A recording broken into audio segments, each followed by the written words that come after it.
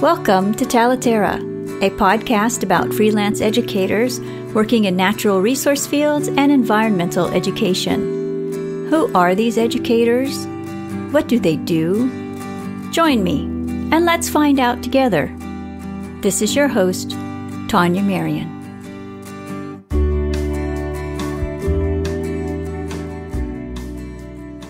Today my guest is Alasdair Plambeck, retreat leader and founder of RippleOut Retreats, where he and his team lead transformational travel experiences.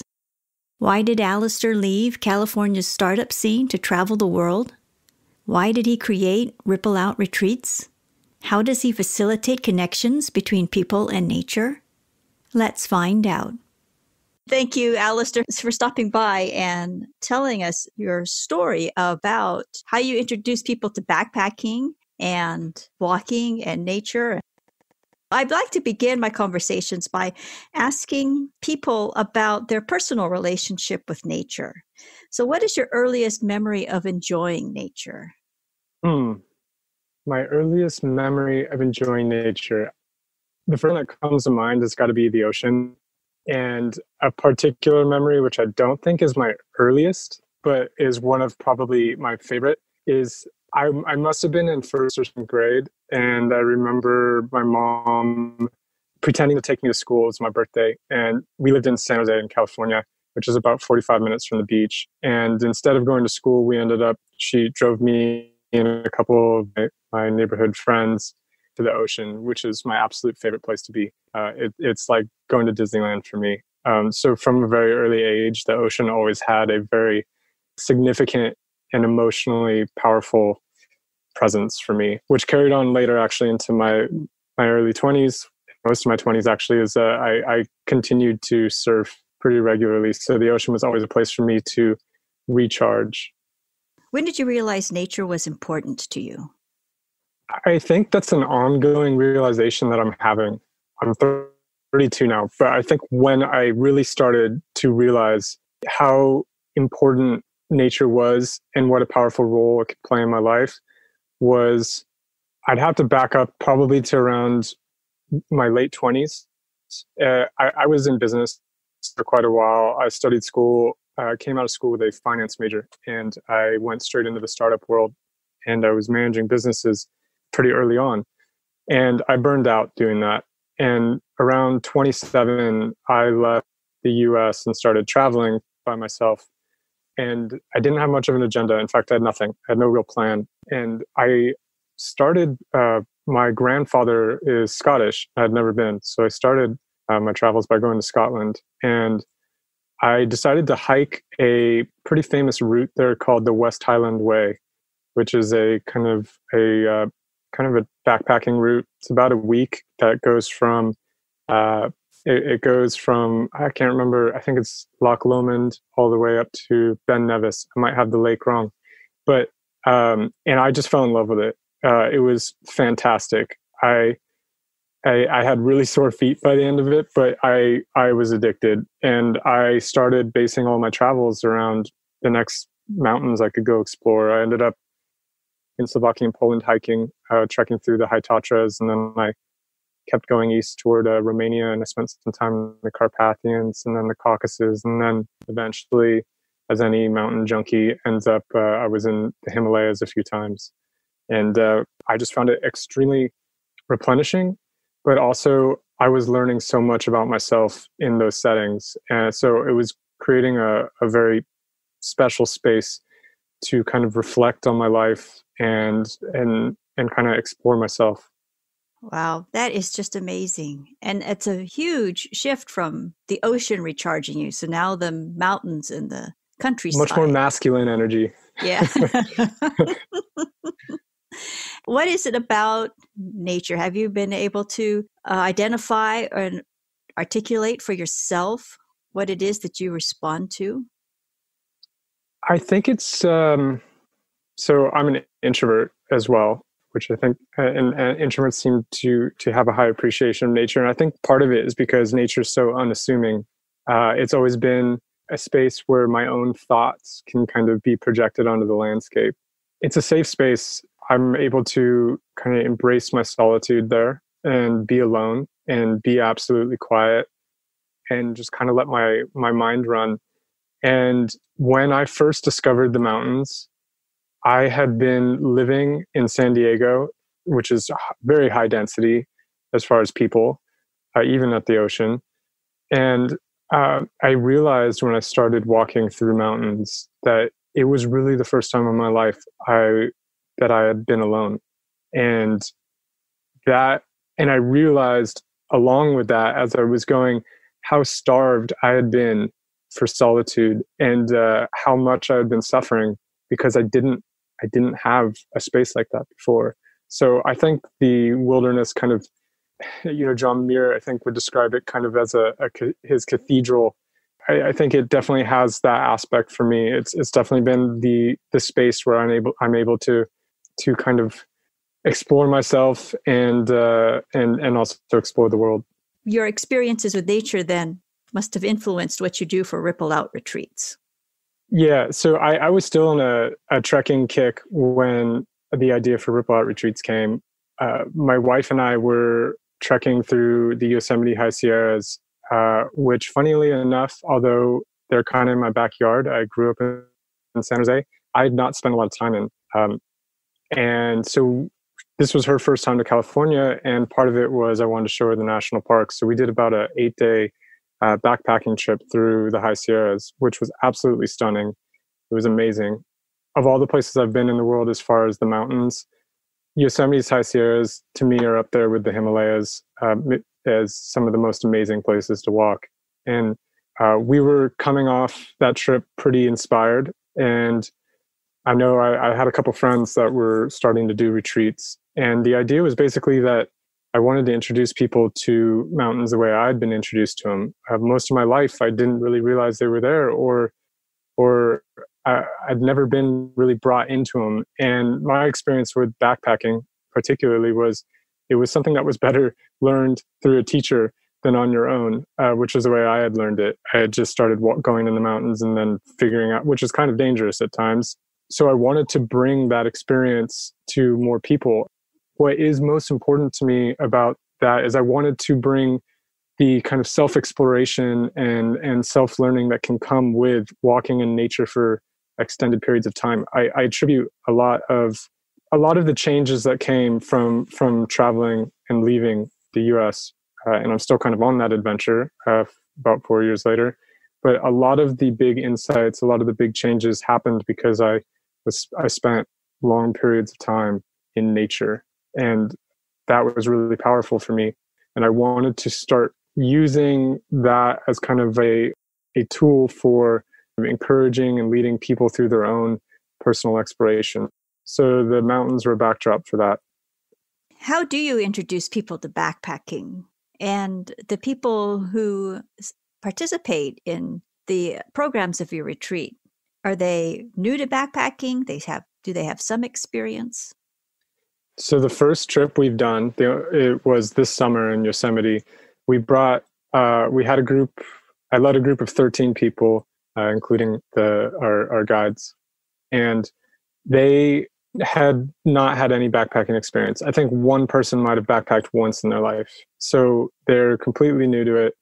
And we prepare them. There's a vetting process to bring everyone on the trip, which includes, checking their medical background and also just how they're doing with their physical and mental health. But then we just take them up there and we start slow. The first day we walk just about 5 or 6 miles, let everyone get accustomed to wearing a heavy pack. And then we start ramping it up a little bit. And the idea is for it to be emotionally and mentally challenging. We do some mindfulness work. We do a lot of facilitated conversations as we take people through the wild. So it's meant to be kind of not only a backpacking trip, but a way for them to explore themselves within a safe space, within a small group. How did your first trip go? It went excellent. I was extremely nervous, having not done anything like that. I think my metric for success on this one was that no one died. That was the real the real thing. That was what I was worried about. And no one did, and everyone actually had a great time. One thing that I found very interesting about it was, so we had people, it's a 10-day retreat, and 5 of those days are spent out in the wild. So that's 5 days without contact with the outer world. That's 5 days with no phones. That's 5 days carrying everything you need and nothing else. It's 5 days of walking and 5 days of being surrounded in the wilderness. And that was the longest period that any of these people had ever spent in the wilderness. And that is kind of what lights me up about doing this, is because I know how powerful that can be. And we've seen post-trip that it's forged pretty interesting bonds. And I wouldn't say like the whole group comes together as a community, but there's been small kind of subgroups that have stayed in touch. There's been one-on-one relationships. I've been involved in several, but there's been a lot of like crisscrossing and mismatching since. And it's been really interesting to see the relationships that have been forged out of such an intense experience. How did people's relationship with nature change during those 5 days?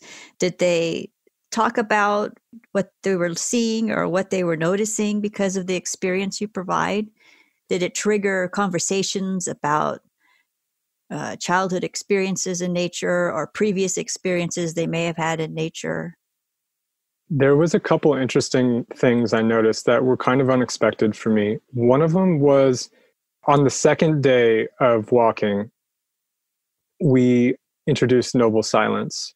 I spent a fair amount of time on retreat, in especially meditation retreats, and noble silence is something that's been pretty powerful for me, and it's something that kind of happens automatically when we go out into the mountains on our own. But the idea of noble silence is basically that we stay quiet. We don't communicate through gestures, eye contact, or language of any type with anyone else. And so we introduced this practice for a few hours a day of noble silence, and we would walk in noble silence. A little apprehensive about it at first. We had a very chatty and talkative group, and they come from all kinds of backgrounds. So I wasn't sure how that was going to be received. And we did it, and the response was overwhelming. People loved it. People were starting to, because once we stopped talking, people's focus and attention could either go inward or also outward. And so they were starting to notice all the sounds, different plants and animals, and really starting to pay attention to what was around them in a way that we rarely ever do in life, and definitely not for very long periods. They had nothing to interrupt them or distract them.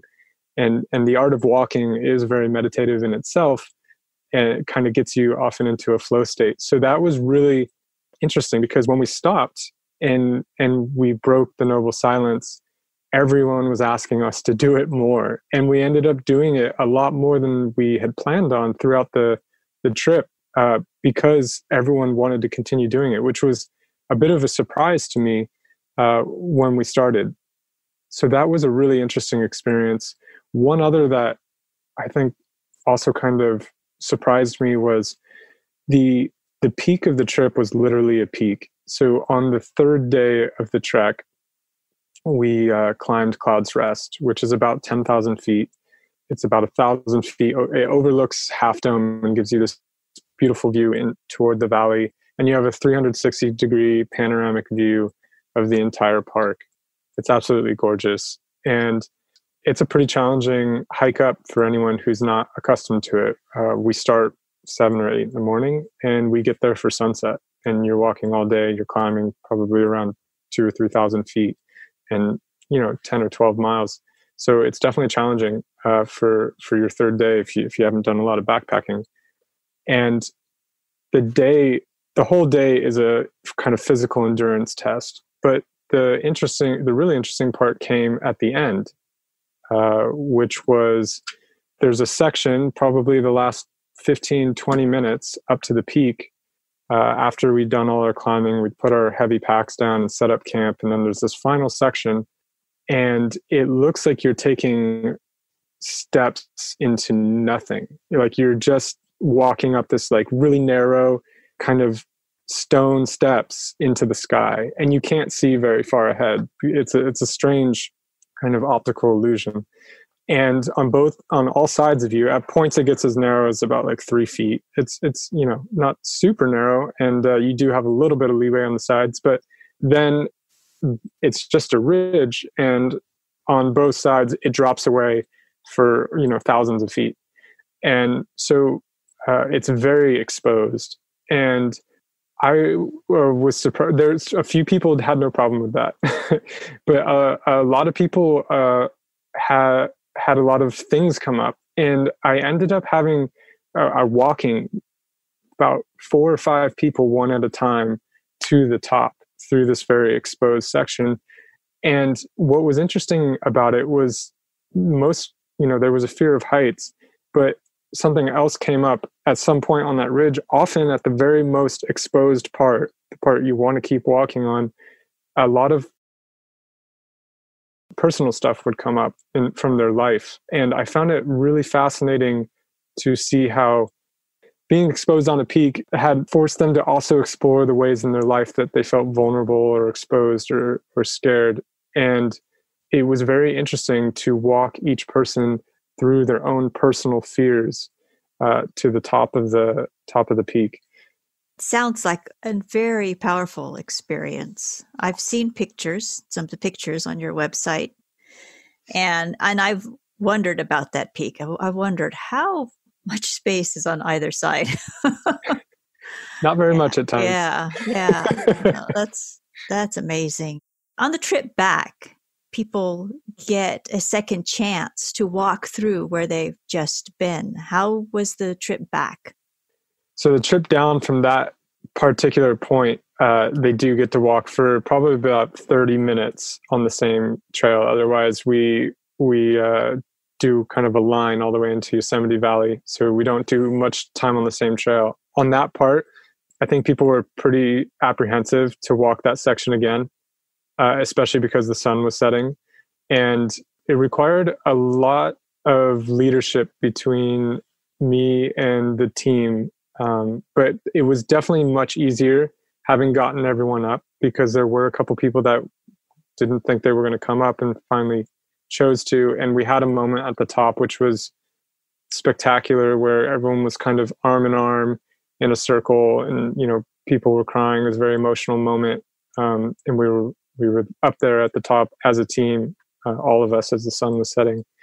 And after that, the group was extremely, extremely tight. There was a shift in the energy that didn't go away after that for the rest of the trip. And that was really interesting to see. Once people got down from the very kind of harrowing part, they were definitely, I think, a combination of exhausted and just ecstatic. That's how I'd probably describe it. Yeah. And then how long did it take to get to Yosemite Valley from there? Still a couple days. So we kept walking for a few more days. And we used that as an opportunity to kind of explore some of the things that came up. Everyone had their challenge that day, or several challenges. And it was pretty good material for facilitating conversations around that. And I think everyone on that trip in the coming days felt they had accomplished something big. And it didn't have anything to do, really with the peak. I think, when you climb something like that and you've never done anything like that, you have to kind of work through your own shadow, your own fears, concerns, issues, whatever that voice is in your head. And what I noticed with everyone in the days we had left with them after that was a big shift in how they saw themselves, and how they were returning to the quote unquote regular world, or society, I should say.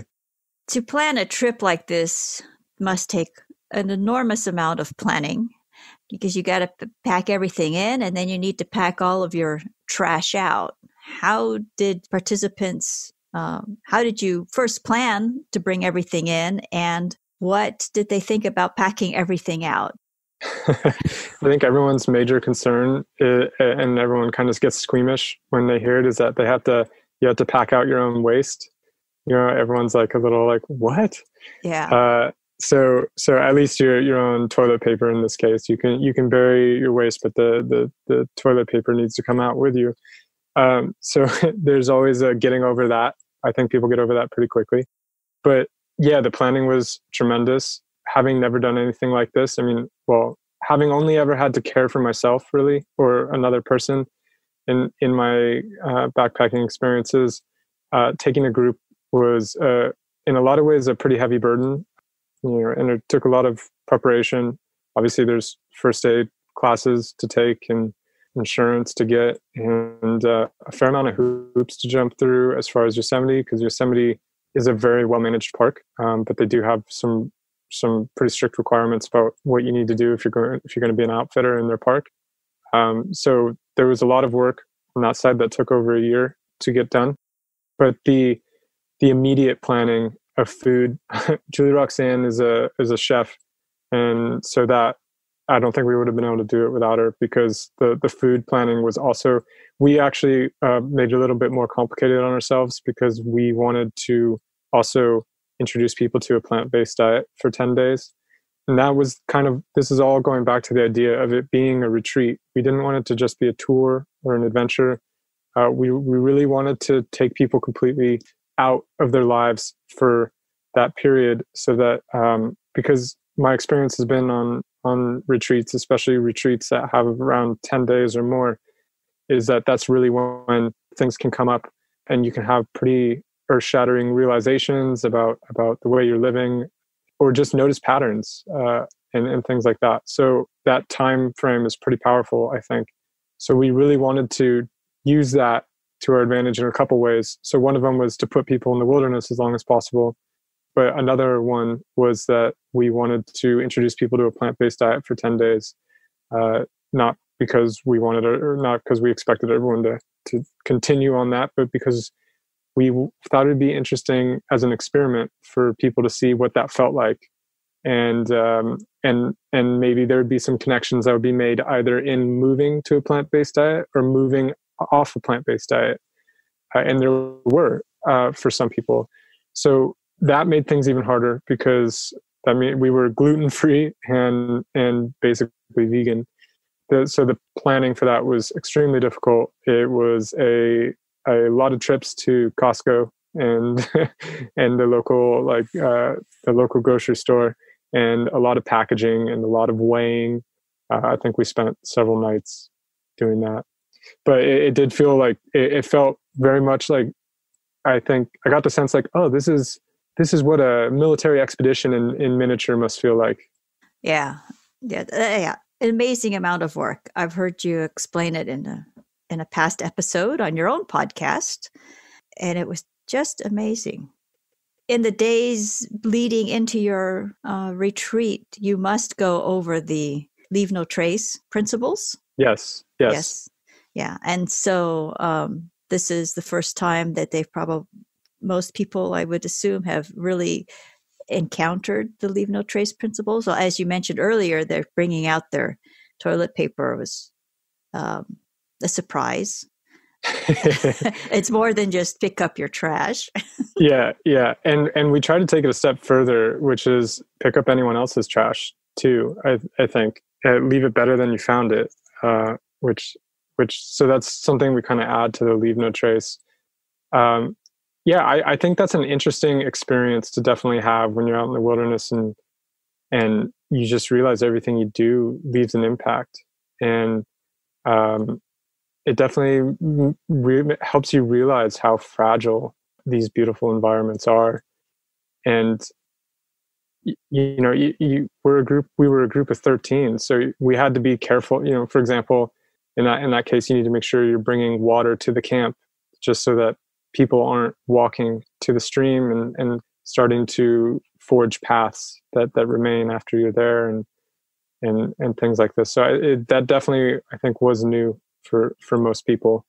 And I hope, I know for me, the leave no trace principles has started in the wilderness, but it's something that I've carried back into my life, and I try to live from more and more every day. What did you learn about your community this past summer and your retreats? Is there anything that you'll do differently next time or improve upon? Yeah, there's definitely things we'll improve upon. I'd like to find more ways to, on this trip, we use the hero's journey as a framework, which comes from Joseph Campbell's work. So we use that kind of as a model for what we're doing. One of the things, RippleOut Retreats, we're leading a couple trips next year. One is to France and Spain to walk part of the Camino. So that's not in the wilderness. It's more of a cultural walk. We're leading another one to Bali, which isn't going to be a walk at all. So, and then we're going to be doing this Yosemite one again. And I'm definitely most passionate about the wilderness retreats, because I think the spending time in the wilderness has such a power. So I would like to bring more of exercises and elements that we can kind of weave into the experience as we did the hero's journey to help people kind of reflect on their lives and explore. I think that's something I'd also like to develop the community. We did a vetting process, and we had pretty good relationships with everyone before we brought them, and those relationships have continued after. But I'd like to be more intentional about developing the group and before, and trying to help it continue after. I think those are aspects that we could definitely be better at. This first one, we were very focused on the actual trek, and later on, I would like to focus more and more on the group dynamics and how that particular journey can be a kind of creative canvas for personal work and interpersonal work. And that's, I think, one of the things that I've really learned. I had a pretty strong suspicion from my own experience, but that I really saw with this trip was the power of a journey. We kind of think about it as this is a small 10-day journey, but this is reflective of a much larger journey, the journey of our lives. And my experience walking in nature and going on these treks, whether it be for a few days or for a month, is that they have so much to offer as far as insights and symbolism for the larger journey that we're all on. And that's what these trips allow us to do is we do these kind of small, almost like miniature lives, these small journeys, and we can use those to reflect on the bigger journey and perhaps correct course or make a change, which is why we called the company RippleOut Retreats. It's this underlying belief that an interchange can ripple out and have a big difference outside of us, even the smallest changes. And I think of the image of a ripple in a pond, and how if you throw a rock in the middle of a pond, the ripple that comes out ends up touching all shores. That's also the way I think about the retreats. Is any change we can make has the potential to be very, very, very far-reaching. Absolutely. That's beautiful. I was wondering about the name. That was one of my questions. So thank you for offering that in the You're very welcome. Your 2 trips next year, what type of cultural and heritage experiences, what type of interpretation will you be doing on those trips? Yeah, so in addition to our wilderness trip in Yosemite, we're in the state. We're definitely going on one in Spain and France in September. We're going to be walking the Camino, and we're going to be walking a very interesting part of the Camino, which is Saint-Jean-Pied-de-Port to Pamplona. So it starts in the foothills of France at the very end of the Camino in France. And for anyone who doesn't know, the Camino de Santiago is a spiritual pilgrimage in Europe. So you start in anywhere really in Europe, you could start walking, and everyone ends up going over the Pyrenees Mountains and then walking through northern Spain to Santiago.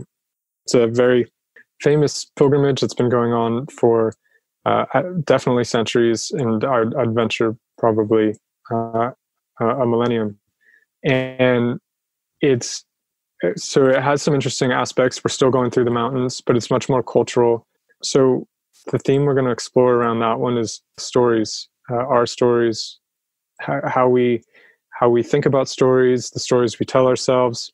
And I think that's going to be really rich because it's such a cultural melting pot, the Camino. There's so many different types of people on it, doing it for so many different types of reasons. And it's absolutely fascinating. It's a really great snapshot of Western Europe. And I think it's going to be a lot of fun as a way to investigate the stories that we have, the stories we tell ourselves, and also the stories we want to live out in our lives. So that's that one. And we're also leading another trip to Bali, probably in the spring.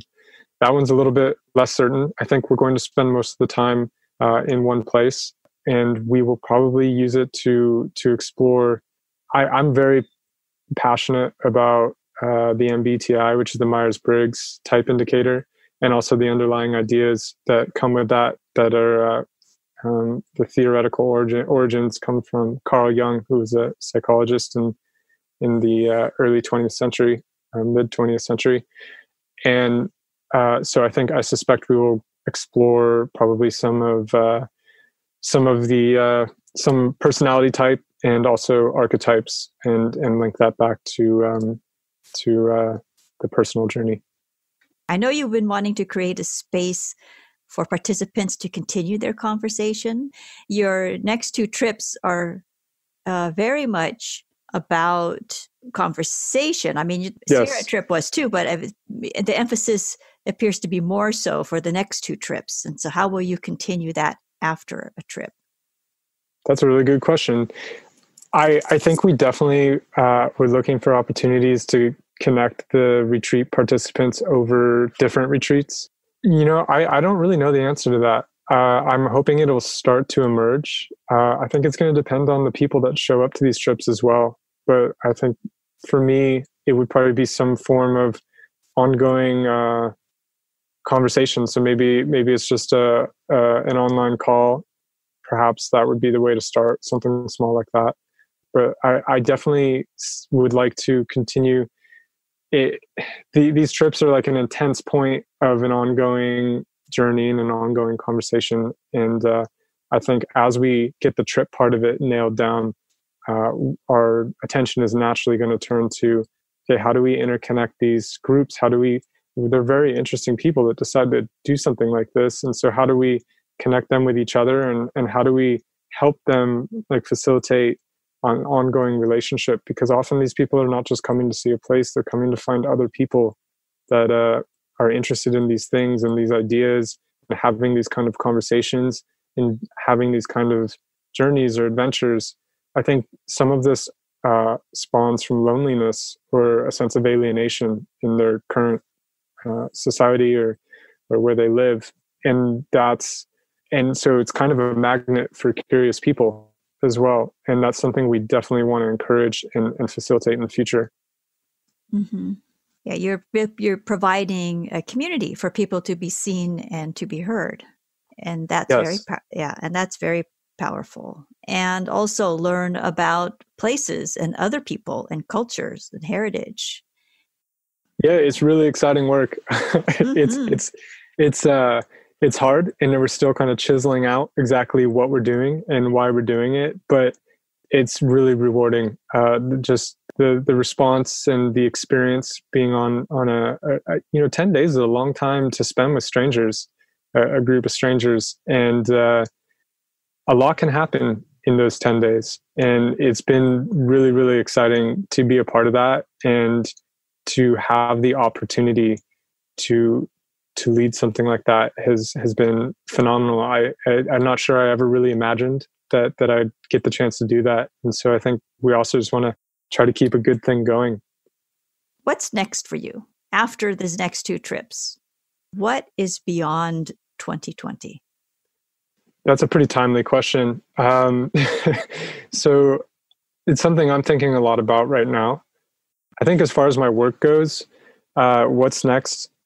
The RippleOut Retreats is part of something that's starting to come into more focus, which is I also work with people one-on-one. And so I think men's work, particularly what it means to be a man in in society today, a healthy, whole man. Also, I have a soft side for introverts, having been one or being one, and that journey. I think a lot of times the introverted voice and the introverted personality can be overwhelmed and drowned out at least in American culture, which can be very extroverted, among other things. And so I see a lot of my work being around helping men become men, and helping introverts to recognize they are different and to accept those powers, and realize that they are phenomenal strengths that come with that I sorely think our society needs. So I see a lot of my work being around those two areas, and coupling that particularly with wilderness experiences interests me a lot. Thank you, Alasdair, for your time and for sharing your story. And I wish you much success, because what you've put together, and I know the backstory for at least this Sierra's trip, and you did an amazing job. Thanks, Tania. It's an honor to be talking to you about it. I really enjoyed it. To learn more about Alasdair and the trips to Yosemite, France, Spain, and Indonesia, visit the show notes to view all relevant links. Talaterra is a podcast for and about independent educators working in natural resource fields and environmental education. If you enjoyed this episode, please share it with friends and colleagues. Thank you so much for joining us today. This is Tania Marien.